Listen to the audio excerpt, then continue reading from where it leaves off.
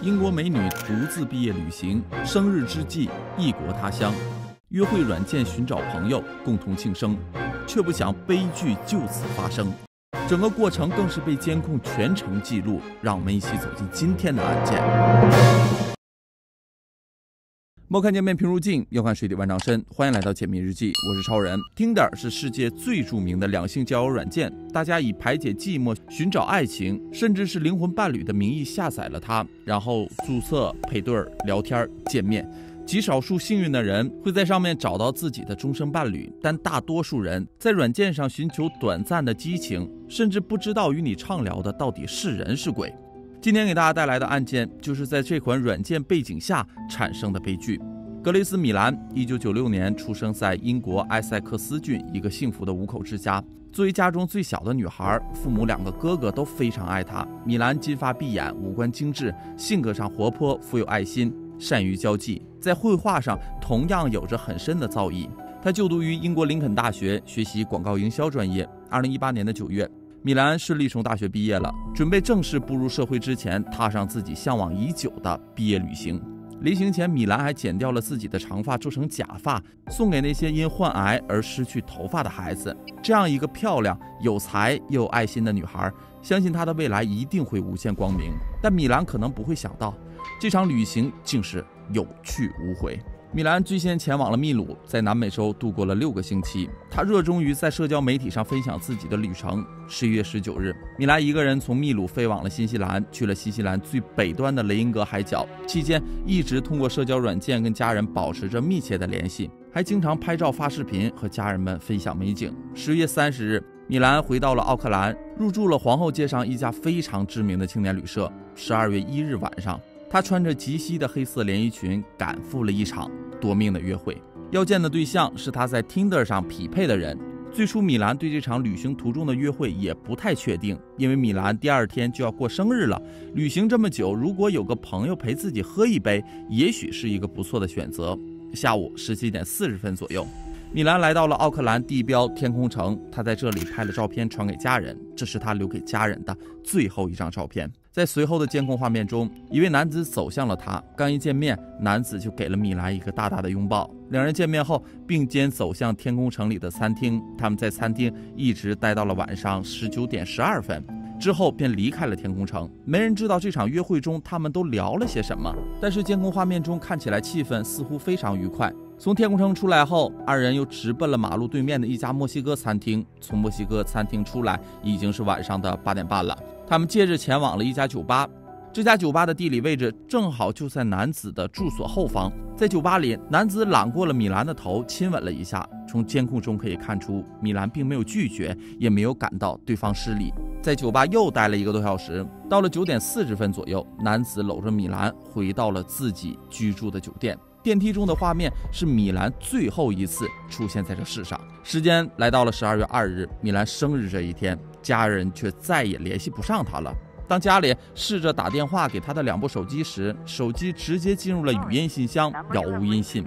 异国旅行中的米兰突然失联了，让家人陷入了万分的焦虑和不安中。12月5日，焦头烂额的米兰家人向当地警方紧急报案，与此同时还将米兰的照片和失踪的消息发布到了网上，希望发动网友的力量，让更多的人帮助他们寻找女儿。12月7日，米兰的父亲也飞抵奥克兰，举行了一场令人心碎的发布会。发布会上，这位60岁的父亲强忍着泪水，恳请人们能帮助他寻找失踪的女儿。米兰是一个可爱的、开朗的、热情的，并且非常顾家的女孩。我们真的非常担心她的安危。我的女儿从来没跟家人失联过这么长时间。父亲的泪水并未给自己的女儿换来生的希望。不幸的消息接踵而至，击碎了家人们最后的期盼。随后警方查阅了大量的监控，很快就抓获了嫌犯。12月1日那晚与米兰见面一起吃饭的那位27岁的男子。12月9日，一支由18人组成的搜寻小组在奥克兰西区怀塔克雷山脉展开了密集的搜索。在当天下午，在一片灌木丛中，米兰的遗体被找到了。新西兰完备的监控画面使得案件推进很快，警方几乎很快就锁定了这个在约会软件上与米兰碰面的男子，同样是得益于新西兰完备的监控，完整的复原了当晚过后到底发生了什么。12月2日，一身休闲打扮的嫌疑人独自一人走进了酒店公寓电梯。仅仅是一夜过去，我们有理由相信米兰已经死了，因为嫌疑人一进电梯就看向了电梯监控。仅仅6分钟后，嫌疑人就出现在了距离酒店不远的一个家居用品商场。因为时间太早，商场里基本上没什么顾客。嫌疑人在商场中的行动非常清晰，他直奔皮箱的柜台挑选了起来，想要做什么已经非常明显了。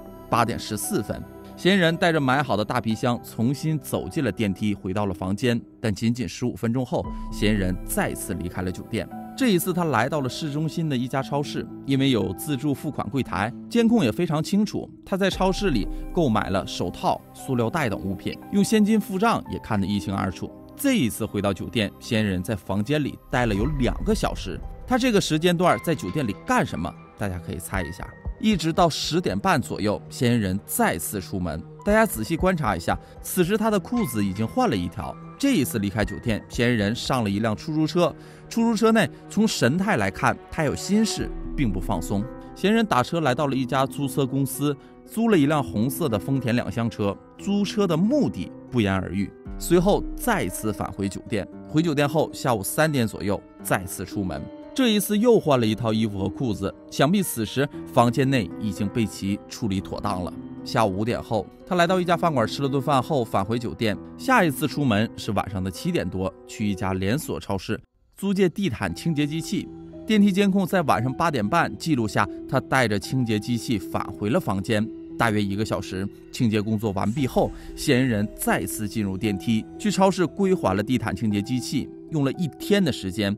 想必此时酒店房间内的米兰已经被装进了皮箱里。之后就到了最后的步骤。当天晚上的9点半，嫌疑人借来了行李车，带着2个很沉的皮箱进了电梯。他没有用人帮忙，全程都是一个人把皮箱放进租来的车里。装车结束后，他将车辆开入了附近的停车场，车辆当晚就停在了收费的停车场内。可能在嫌疑人看来，停车场的安全系数更高。一夜过后，2018年的12月3日7点，嫌疑人早早的就将车开往了奥克兰西区的一家建材商店，并在店内购买了一把铁锹。